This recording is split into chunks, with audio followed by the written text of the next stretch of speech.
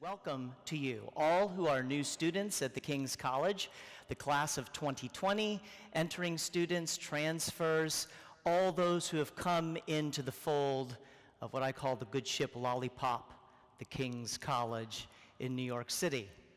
To my distinguished colleagues on the faculty, to the staff present in the room, to the house presidents and house leaders who lead these worthy vessels we call the houses at the King's College, welcome. The year of 2016, like every year pretty much, is a year of profound imitation and copycatting. This was the year that my daughter, Carolyn, fatefully on Memorial Day weekend, introduced me, sadly, to Meghan Trainor's Me Too, which I have never been able to get out of my head ever since. If I was you, I would want to be me too. I would want to be me too. I would want to be me too. Right? Me too. We live in an age of Me Too. But it's a Me Too where we want to imitate someone. We want to copy someone so badly that it reaches a frenzied pitch. The greatest exemplar of Me Too in 2016 is, of course, none other than Kanye, who wrote, "I feel like Pablo." Who's Pablo? I feel like Pablo Picasso when I'm designing my Yeezys. I feel like Pablo Escobar, the notorious drug kingpin, when I am doing other things that Kanye does.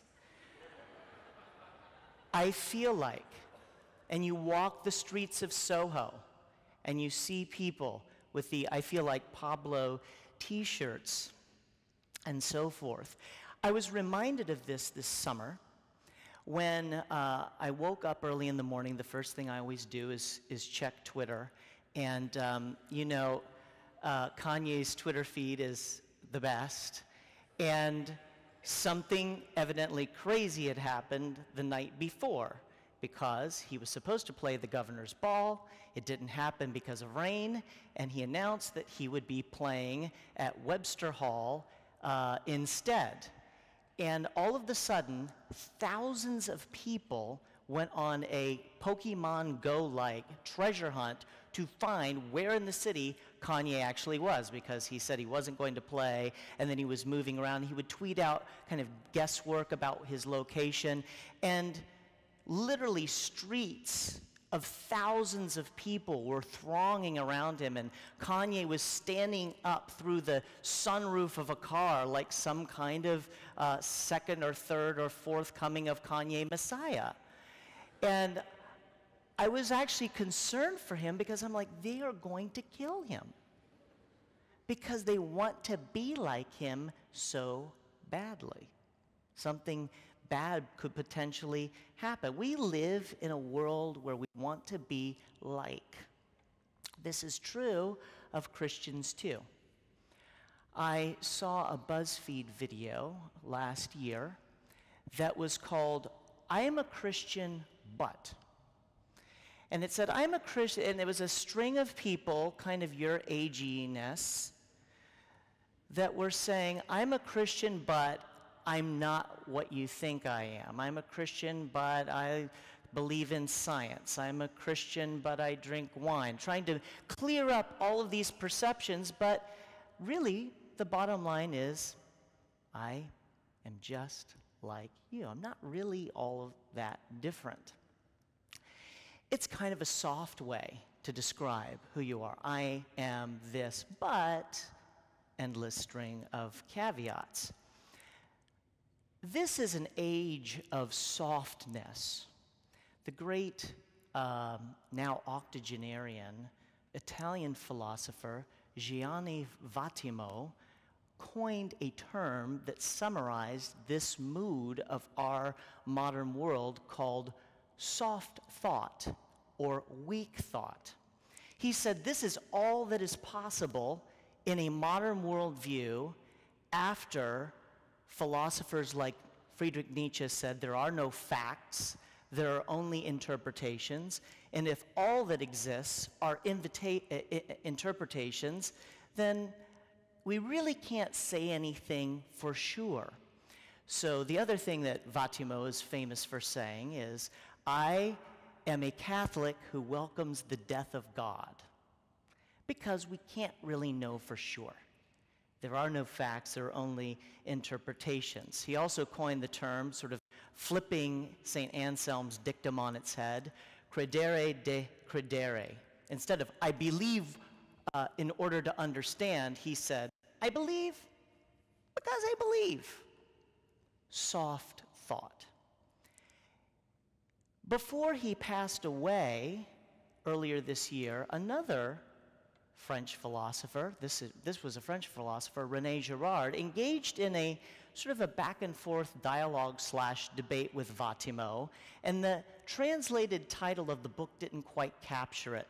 The real essence of the original translation of the title of the book between a Christian, René Girard, and Vatimo, who is a Catholic atheist, I'm not sure the adjective modifies the noun there, but they had this conversation, and it was translated poorly. The real title of the book was Truth or Weak Faith.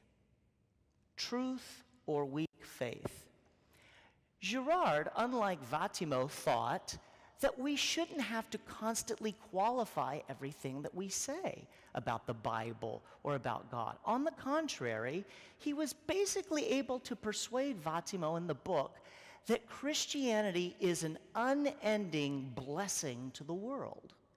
All of the things that we modern people, whether you're atheist or so-called secular or whatever, have come to like and love about the world, freedom, democracy, access, technology, sanctity of life, open markets, all of these kinds of things, constitutionalism, limited government, human dignity, and all of these things are only possible because Christianity is a giver rather than a taker. And it made me think that Girard should have referenced at this point Shel Silverstein's The Giving Tree. Did you read that growing up? The Giving Tree, as you know, is this big leafy apple tree. It's at least fruit producing. And there's a little boy who keeps coming up to it, and initially all he wants to do is swing on the branches. And then a couple years later he comes back and he wants money, and the tree says, I don't have any money to give, but I can give you apples. So he takes the apples and he sells them. And he gets money for them. And then later the little boy grows up a little bit more. Now he's a young man, and now he wants to build a boat. So the tree gives away some of its branches. And then the boy comes back and says, well, I'm settling down. I don't want to swing on your branches anymore. I don't want to have any good times anymore, but I do want a house. And so the tree gives away more of itself until all that's left is this trunk. And at the end of the book, as you remember famously, the little boy is now an old man, and he comes and he's exhausted. He's run out of life and options, and he's now got a cane. And the tree greets him. He's so happy to see him, and he says, I don't really, what do I have to give now to you? And the old man says, I don't want anything from you except a place to sit. And so the tree and little boy are reunited. And I think that's a metaphor for our society and its view of Christianity. Christianity is a giver, and unfortunately, society can be a taker without understanding the origins and the source of the giving. But eventually, what's going to happen is society and its experiments against reality will run its course, and in the exhaustion, who is going to be there as a place to rest? That's our job. That's the Team Jesus job, and I think that that's the job that we're up to at the King's College in New York City, and I think that we are up to the job.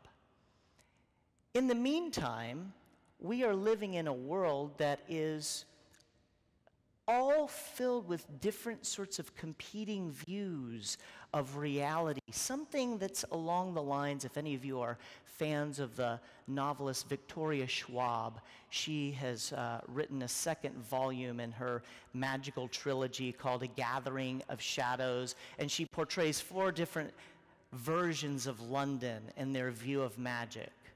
There's Red London that's pro-magic. There's White London that's sort of like Game of Thronesy, whoever does the best magic wins.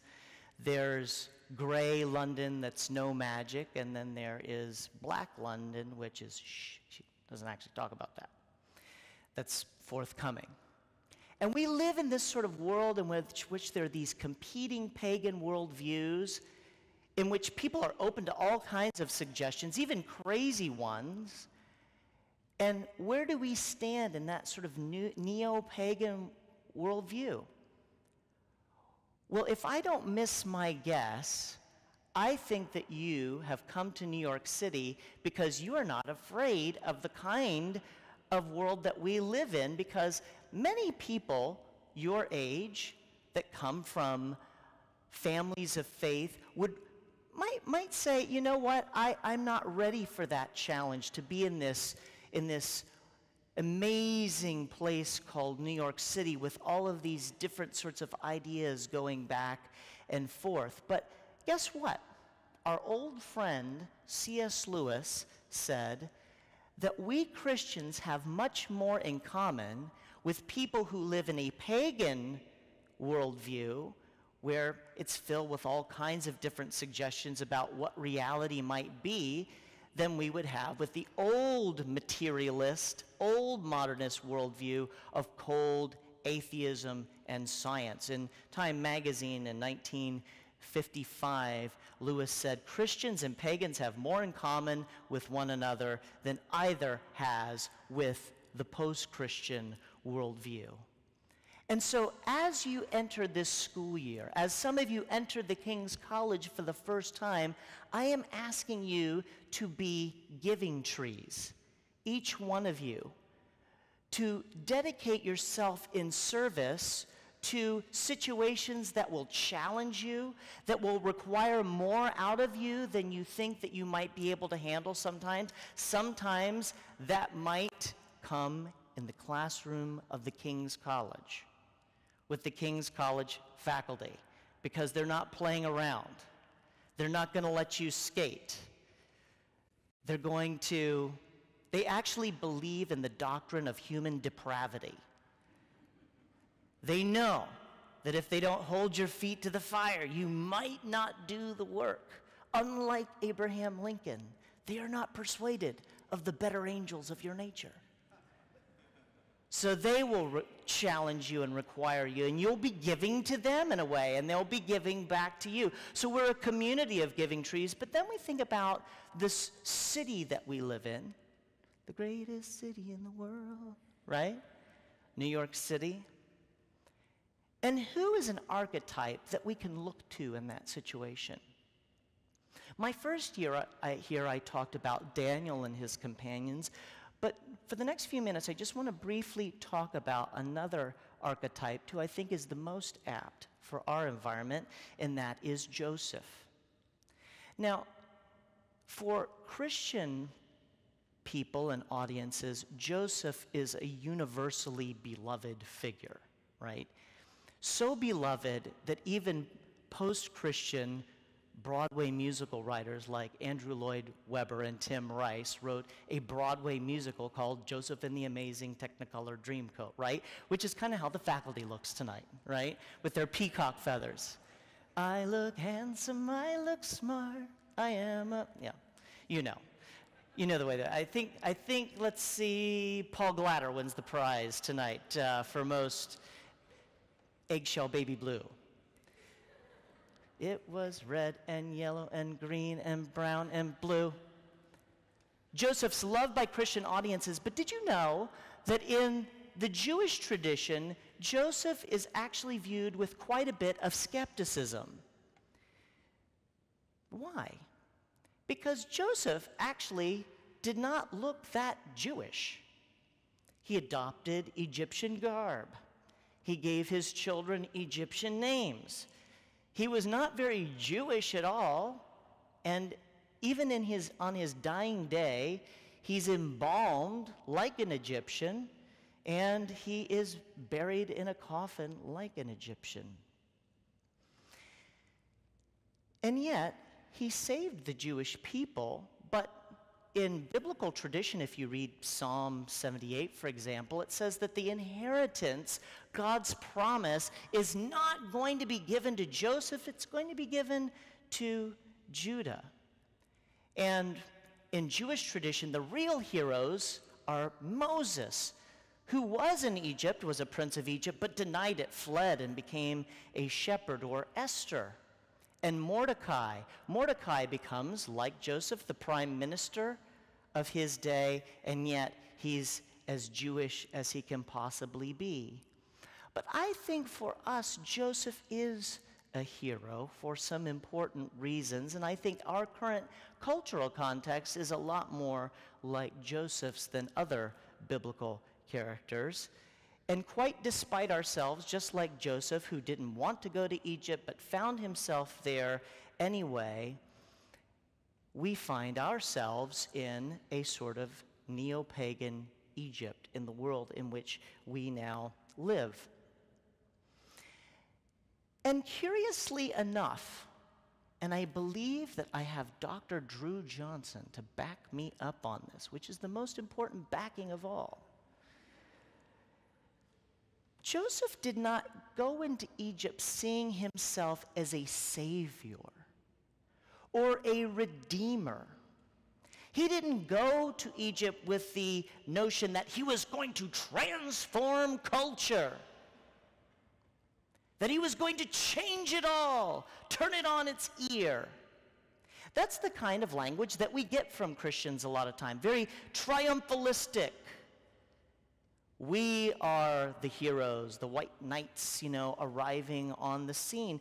Joseph didn't see himself that. He was a survivor.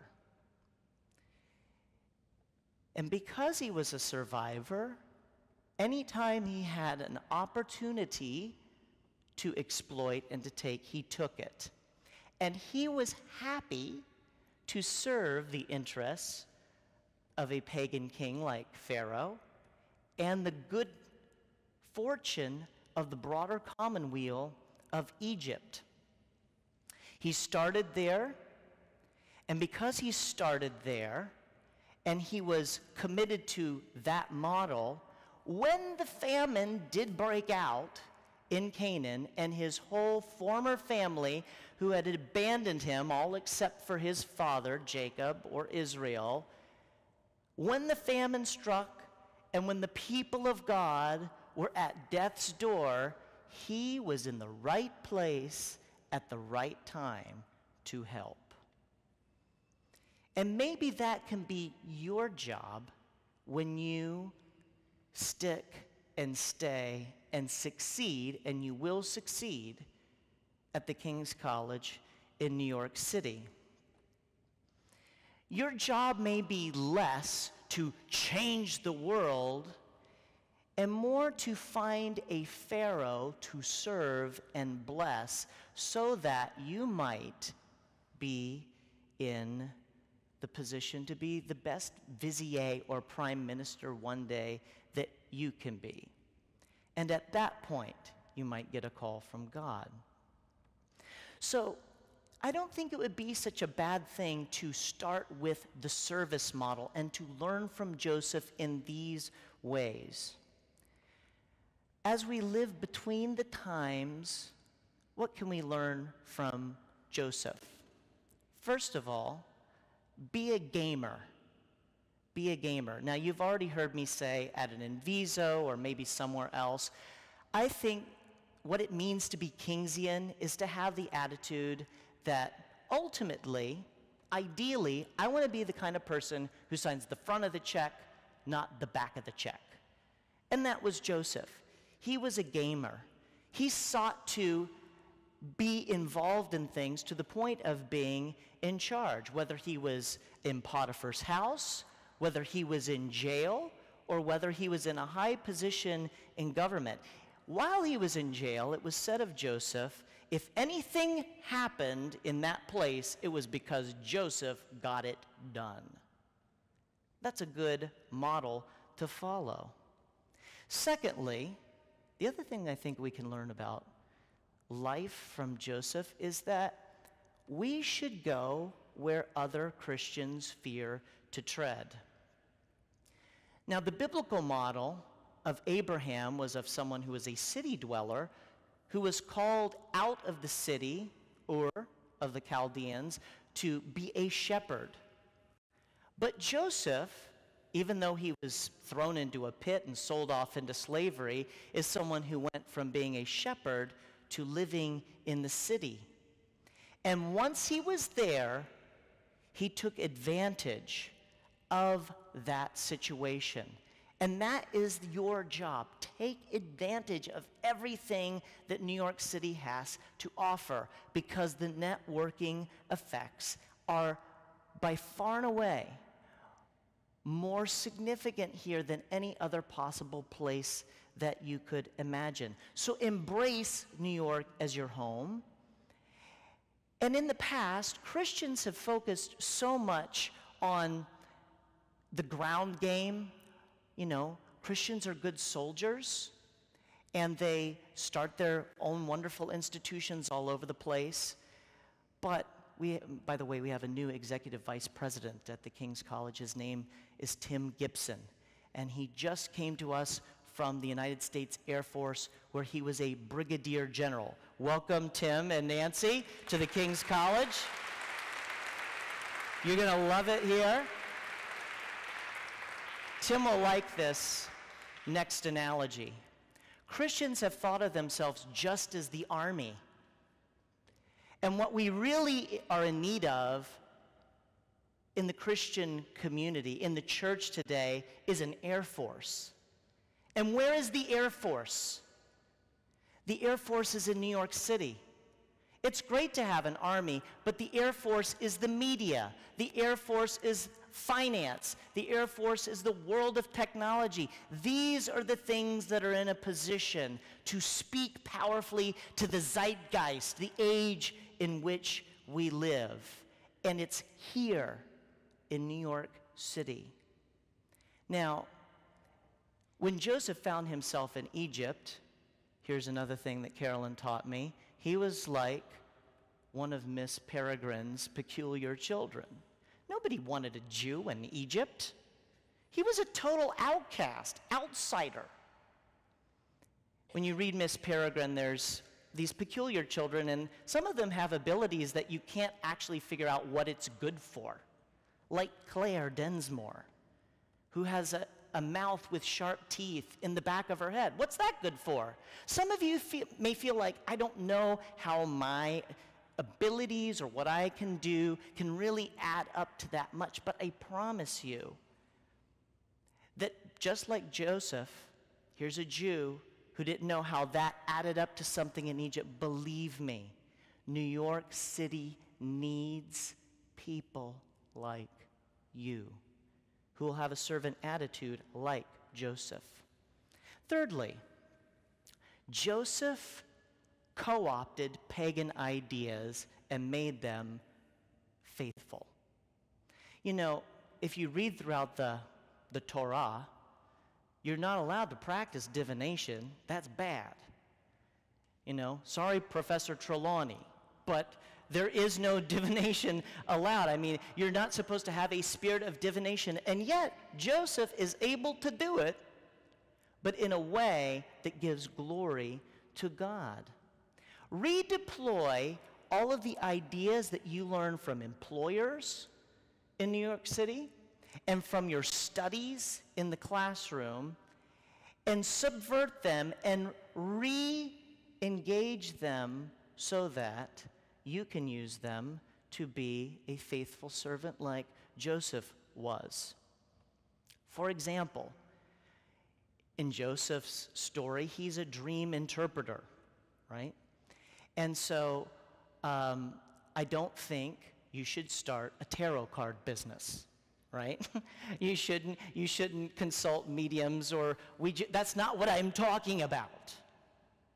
What would dream interpretation look like today? Well, maybe it might look like something along the lines of what the great Yale computer science professor David Galertner mentioned in his new book about the tides of mind on consciousness. He said, there are high tides of consciousness when we're really awake, and there are low tides as we go to sleep and we wake up. But the truly creative stuff, the associative stuff that creates new ideas and is the most creative, are at low tide, right before you get to sleep and right when you wake up. What if we could harness that? Well, Joseph did that. He used associative insights to do economic planning. He did dream interpretation, captured that, and helped the Pharaoh develop an economic plan that benefited the whole people. And lastly, we can learn from Joseph to stay blameless in our conduct. Joseph was a scapegoat. His brothers hated that his father loved him more than them, or at least they thought so. So they scapegoated him. They made him a victim so that they could succeed or be loved or have what he had. But in the face of scapegoating, and listen, this is the most important thing that I have to say tonight. In the face of scapegoating, Joseph maintained a blameless conduct. He did not whine. He did not complain about his misfortune. He did not bemoan to everyone his situation. He moved forward and kept his conduct virtuous so that when he rose to a position of power, he was able to break this cycle of scapegoating that his brothers had started and gave them a chance to be virtuous, maybe for the very first time. Because as you remember in the story, Benjamin, he is caught. He's set up with this golden cup or silver cup in his sack. And his brothers have the chance to sacrifice young Benjamin again so that they can live to fight another day. They've got all the food that they want. They can go back to Canaan. And they learn their lesson, and they decide not to scapegoat their younger brother, but to take responsibility. And so Israel becomes what Israel has become to this very day. The Jewish people are a people of responsibility, focusing on blameless conduct in the world. So in conclusion, what can we say about Joseph? Well, Joseph didn't change culture. I mean, the Pharaoh didn't kneel down and pray the sinner's prayer, right? We can't see any evidence of the fact that, the Jewish worldview was in a more privileged position at the end of Joseph's life. He didn't do that. But somehow, unwittingly, because he was blameless and because he was a gamer and because he was willing to wade in, when the people of God needed a champion, he was in the right place at the right time. We may not change culture. We may not see everything turn around so that it's the sort of flourishing that we would hope and dream and would pray for, even pray for. But maybe your job is to be an example in the greatest city of the world, that someone who is faithful to God can compete and be found blameless. And it might be that your generation's job will be to make sure the church and the people of God survive the coming trials, the famine of our generation. As Dr. Drew would tell you, Joseph didn't intend to save his people, but he did the right thing, and God used that to do the saving himself. And so we must trust in the Lord so that at the end of your life, you can have something that is far greater than all the things that we sell and promote as being the distinctives of coming to the King's College, the opportunities of New York City. You want something more, as the New York Times op-ed columnist David Brooks has said. Yes, the resume virtues are important, but your peers that are at other institutions, that's all they're interested in, resume virtues. You should be cultivating here the eulogy virtues. When your bones are laid to rest in Egypt, what will people say about you? What will be your epitaph? By God's grace, may it be, you intended it for evil, but God intended it for good, for the good of his people. Will you pray with me?